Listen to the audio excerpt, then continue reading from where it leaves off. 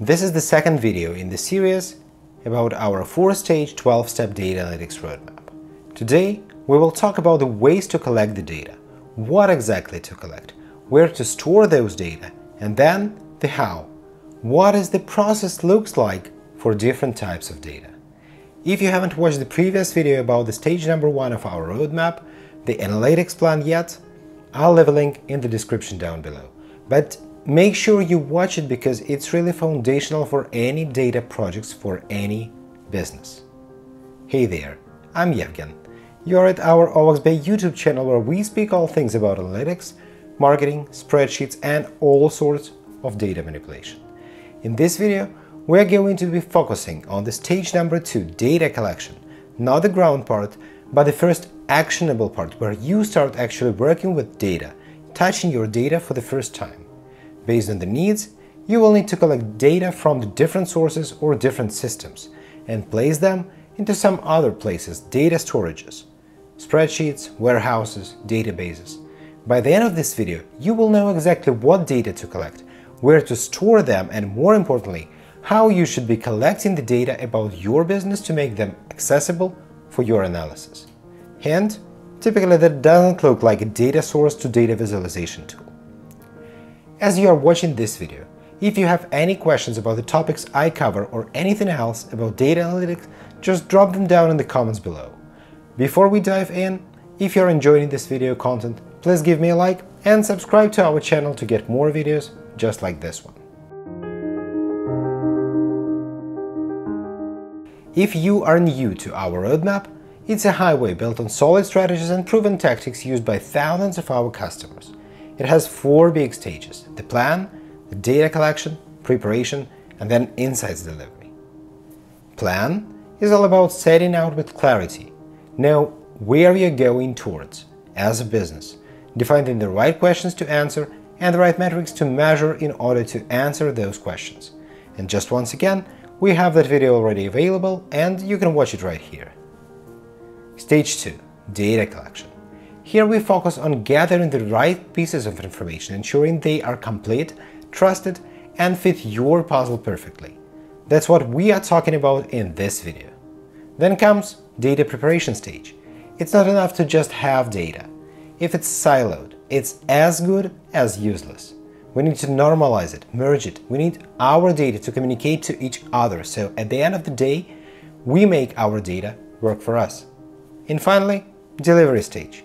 This is where we bring it all together, making sure our insights are not only accessible but actionable.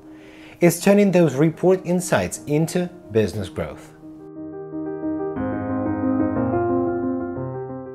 Utilizing the right tools to collect and analyze data is crucial. That's about the how. What's more important now is the what and where side of things. What data you collect and where to store them. So, as I mentioned, today's video is all about nailing the data collection. We're going to be focusing on 3 different types of data. First, it's about internal data. It's about the transactions, like from CRM or ERP systems, POS systems, finance data, product data, or sometimes this all just called as back-end business data. Those are your sales figures, exact sales figures, details about the clients, suppliers, basically everything from the inside of the business. That kind of data is the backbone of any business. Without accurate internal data, it's like building on a shaky foundation. Everything else becomes less reliable. Second, it's all about the data from the external systems, the data you get from another tools, the tools that you don't own. Well, that data might still be generated by your business, but the way you work with them is typically different. As an example here, we can look at Facebook ads or Google ads data, like advertising dollars spent to get the traffic to your website. And finally, user behavior data, typically what's known as web analytics, like Google Analytics, for example. Yes, you might say data analytics is way wider than just marketing. I agree. But every business has a website, and most of those websites have a Google Analytics property linked to it. That is why it's very important to know how to work with this type of data as well. How to collect, store, organize, and utilize it. Now that we've covered the types of data, let me walk through a practical example. Collecting data for an e-commerce store. Whether it's a small online shop or a large retail business, the process of gathering data is quite similar. What specific data do we need? Well, first it's sales data. That's about transaction details, order IDs and dates, discounts, total amounts, customer IDs, product IDs. You will typically gather this data from the CRM or ERP system. Then the customer data goes. Information about the customers, like their names, email addresses, maybe you might need to find their purchase history and add it as well. This usually comes from the CRM systems as well, but from another table. Next, the product data. Details about the products you sell, including the product IDs that you already have, but you would also need the categories, the pricing, the inventory levels, the brands. This can be pulled from your inventory management system. For a more detailed analysis, you will need the advertising data. Data about your ad spend, impressions, clicks, and conversions from the platforms like Google Ads or Facebook Ads. And finally, if you've been selling online, you need the user behavior data. Information about how users interact with your website, such as page views, session durations, bounce rates, and conversion path. This data typically comes from the web analytics tool like Google Analytics. Typically, you don't need this to be in the same table, no, but you will need all of those different types of data to then slice and dice it for your analysis going forward. Once you've found the data, where it's all stored originally, all this data, the next step is figuring out where to store it so you can now work with the data. So let's discuss all of the possible storage options. First, you can store everything in spreadsheets. The pros would be that spreadsheets like Google Sheets or Excel are easy to use, widely accessible for anyone, and great for small ad hoc analytics tasks. That's perfect all-in-one option for simple reporting. However, spreadsheets come with a lot of limitations. They are not ideal for handling large volumes of data. As your data needs or the business itself grows, you will quickly outgrow the capabilities of any spreadsheet tool. Super quickly. We'll get to the spreadsheets again when talking about the transformation and data visualization, but for data storage, I would personally use them only for very specific ad hoc tasks. Look, I'm not a geek. I use spreadsheets a lot for all sorts of data tasks, but in most cases, not for storing data. It's just not handy. For example, my bosses have been doing personal finance and taxation stuff in a data warehouse. Another option would be to store data in old-style traditional databases. Databases like MySQL or PostgreSQL offer more robust storage solutions than spreadsheets. They've designed to store larger volumes of row-oriented tables, like lists of transactions, and can perform more advanced tasks. However, traditional databases are still limited when it comes to real-time analytics or massive datasets. They are primarily designed for storing data, for writing data inside, not necessarily for in-depth analysis that modern business really requires. And here comes the king, data warehouses. When your data needs to go beyond what spreadsheets and traditional databases can handle, this is where data warehouses come into play.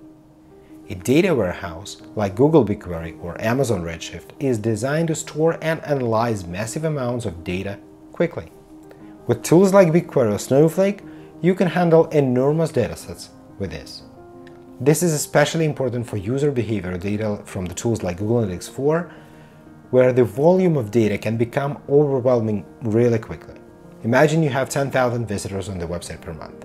Typically, that would be over 300,000 of events generated by users on the website. Each event, that's a single line of those data. The rows that might also include arrays inside. What if your website is more popular, or you need to grab the data for more than 30 days at a time? Any spreadsheet would not handle this. A data warehouse becomes really the best storage options very quickly. And unlike classic databases, data warehouses are optimized for real-time analytics.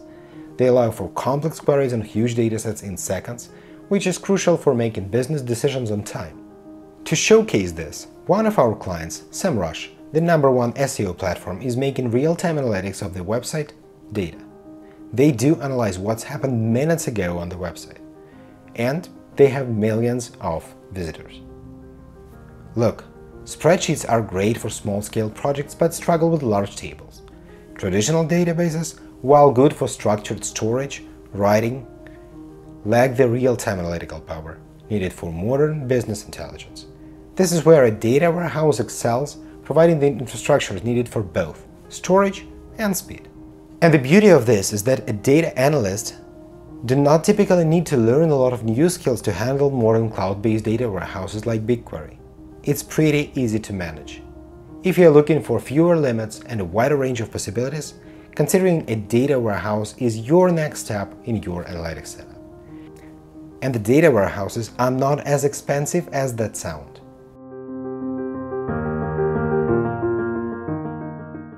In fact, there is almost a free option from Google to store Google Analytics data in their warehouse, BigQuery.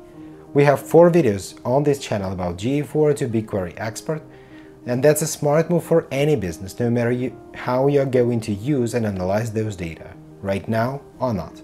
If you haven't seen those videos yet, I highly recommend checking it out for a dive deep into how BigQuery makes analyzing user behavior data at scale not just easier, but more powerful. I'll leave a link to a playlist with those videos in the description.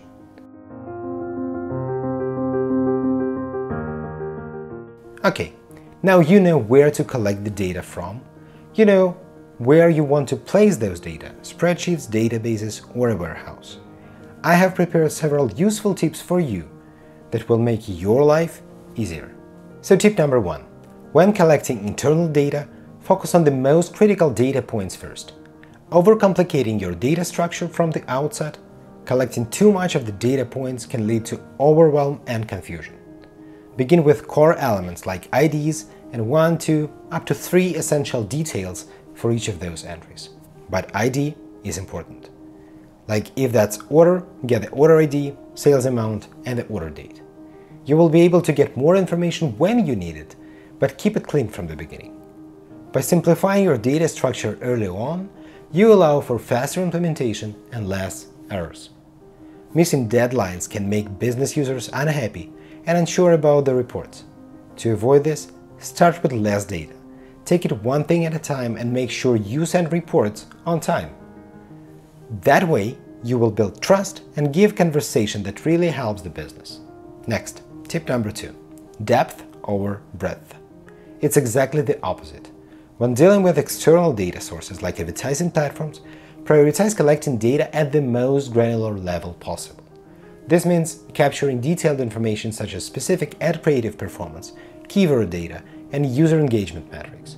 The more granular your data is, the more precise and actionable your insights will be.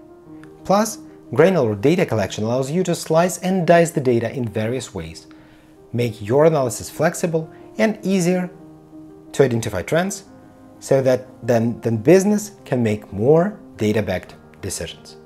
Tip number 3 is about the how. It's about the tools. Here's the rule: efficiency over complexity. While custom-built connectors can be powerful, but they require ongoing maintenance to keep up with API changes and updates. Instead, focus on using third-party tools that require no support from your team. Even though you might have to pay some dollars for each of those connectors, this approach reduces the technical burden on your team, and at the end of the day, at the end of the long game, you can reduce the operational costs and improve the overall efficiency of your data processes. And look, when you load data from multiple external sources, the structure would be different. This is why integrating external data into the data warehouse from the very beginning allows for simplest cross-data source analysis in the future. By bringing data together from various external sources into a single data warehouse, you create a unified dataset that is easier to analyze, compare, and report on. How? This is what we'll talk in specific in the next video, the stage number 3 of our roadmap, the data preparation. To avoid confusion and ensure smooth analysis, keep your data well organized. Use consistent naming conventions, clear hierarchies, and standardized formats to make the data easy to navigate and understand. By maintaining an easily manageable data structure, you can extract actionable insights faster, which directly impacts your personal speed and performance. For user behavior data, consider implementing server-side tracking, so you truly own the data rather than your analytics tool. Outdated client-side tracking can be prone to inaccuracies due to ad blockers, cookie restrictions, and the privacy concerns. Move to the server-side tracking for greater control over the data collection process, reducing the likelihood of data loss and improving the overall quality of your analytics. We have a series of videos about the server-side tracking, what it really is, what's the difference between the client-side and the server-side tracking, and what are the reasons for you to implement it right now. Plus, it's more convenient in terms of GDPR and the other privacy limitations. I'll leave those links to the videos in the description down below.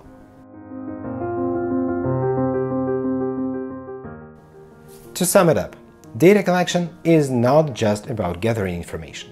It's about setting the stage for a powerful narrative that your business can rely on. Think of your data as the raw ingredients in a recipe. The more carefully you select them, natural, looking good, the easier it would be to prepare them, to cook them. And then, the better the final dish will be. By simplifying your internal data structure, collecting external data with the highest granularity possible, minimizing connector support, you are ensuring that your data is not just abundant, but also meaningful and actionable within the business. And there you have it. Today, we covered the types of data you need to collect: internal, external, and the user behavior data. We discussed the importance of using a data warehouse to manage and analyze large-scale datasets effectively. And we went through practical tips to make your data collection processes smoother and more efficient. Now that you've learned how to collect your data effectively, the next step is to ensure that data is prepared. Your ingredients are sliced and diced and ready for being cooked. In our next video, we dive into stage number 3 of the 12-step data analytics roadmap, data preparation. It's already available on the channel, so go and check it out. Or schedule it for tomorrow. But before you go, if you found this video helpful, give it a thumbs up and hit that subscribe button for more content like this. And don't forget to leave any questions or thoughts you have in the comments below. I'd love to hear from you. Remember, data collection is where your analysis journey truly begins. But without proper preparation, it's like building a house without connecting the walls between them. Each piece of data needs to fit perfectly with others to create a clear, actionable picture. So, make sure to tune in to our next video where we will ensure your data is ready to deliver those valuable insights that drive business growth. Thanks for watching. I'm Ievgen from OWOX, and until next time, keep pushing the boundaries. Stay data curious, and as always, happy analyzing.